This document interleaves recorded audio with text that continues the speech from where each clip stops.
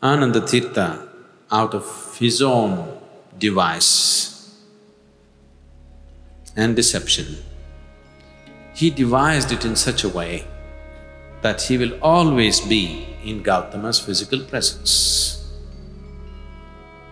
Gautama warned him, this is not good to fix up life like this. You are fixing me up like a wife would fix her husband. Because Anandateertha, being Gautama's elder brother, before he took his monkhood, he put a condition on Gautama. He said, right now I am your elder brother. I can command you to do whatever I want. But once I become your disciple, I will have no such power. So let me exercise this right. And now I am telling you, after I become your monk and your disciple, never should you send me away from your physical presence. I must always be in your physical presence. Never you should say, go there, do that, do this. Always you must keep me next to you. Gautama said, you are trying to fix me up like a wife. Never you should love anybody, never you should do this.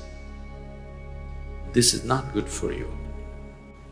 This is not at all in the interest of your well-being. But as an elder brother, you are asking me, and if you insist, I will abide by this. But I'm telling you, this is not good for you. Ananda said, it doesn't matter, but I must be in your physical presence. He stretched it to ridiculous lengths. This wanting to be in the physical presence of Gautama, he stretched it to ridiculous lengths. It came to a point where after 8 years' break, Gautama went back to see his wife, who was his wife at least, Yashodhara. Yashodhara is a very proud woman. Gautama being her husband at that time, and Yashodhara with an infant child,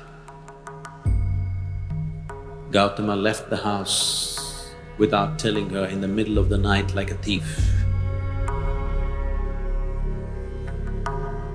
He did that because he admitted that he did not have the courage to face her. If he looked her in the eye, his determination to go in search of truth may falter. If he looks at his child, when the child is awake and calls him father, his longing to know may falter. So he left in the night. Now he is going back after 8 years, a fully enlightened being. But he is sensitive enough to appreciate the emotions of Yashoda, how she would have felt and how she is still angry with what happened to her life. What happened to Gautama's life is fantastic. What happened to Yashodhara is not a good thing. He knows that. So he is going there to see what he can offer to her now to compensate for what she has lost in these 8 years. So it is a sensitive situation. So he told Ananda, this once relieve me from the promise that I made you. This is not for myself. For me, she is no more my wife, I have grown beyond those things.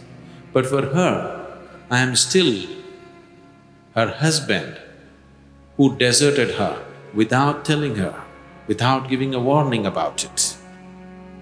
So this is a sensitive emotion for her. She is a proud woman. It is not good for you to be there. Ananda said, you must keep your promise.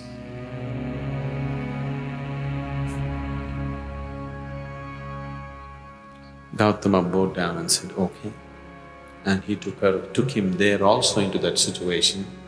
When Yashodhara saw that he's come with an assistant monk to face her, she just flew into a rage.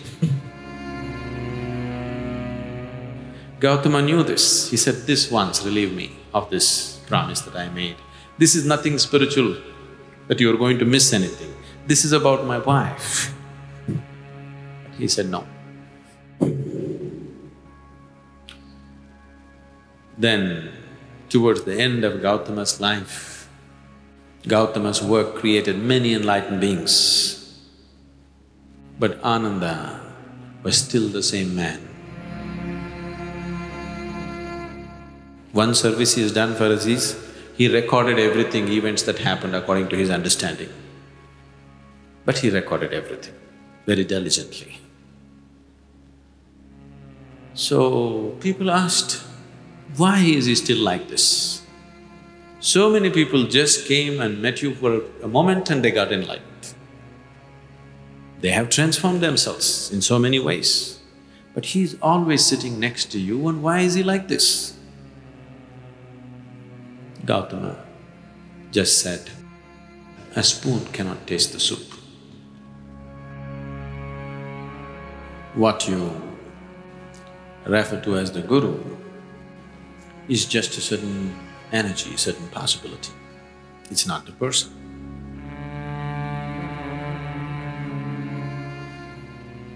So the physical presence, is it important? It is very important.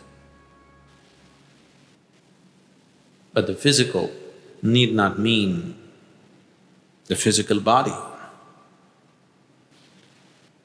The grace is not an airy thing. We can make it very physical. It's as physical as the breeze that you feel. It's as physical as the sunlight. Initially, when a person is just beginning to become receptive, being in the physical presence of the Guru becomes very essential, because your way of perception is only seeing and hearing and five senses. Because of this, you want to hold him in your eye, you want to hold him in your ears. This is the way you know he's there. Yes, it is a necessity in the beginning, but you need not remain there all the time. He will be very physically present in different ways. It is the light that matters. You don't have to hug the light bulb. You don't go and hug the sun, do you? You enjoy the sunlight, it's nourishing your life. You don't even look up at him, still you enjoy the sunlight. Just that way. Right now, it is… a certain person has become a representative of that energy and that space. The nature of the Guru is not limited to time and space. So, it is not because you sit next to the light bulb, you get the maximum light. You could be 1,000 miles away and you may receive more grace than the person who is right now sitting next to that person. The Guru is on all the time, speech or no speech.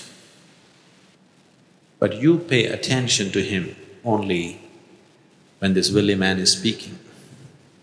If you learn to pay attention to him all the time, you will see he is very physically with you, very physically, as physical as sunlight, as physical as the breeze that you feel. I think that much physicality is enough. More than that, it could be a trap.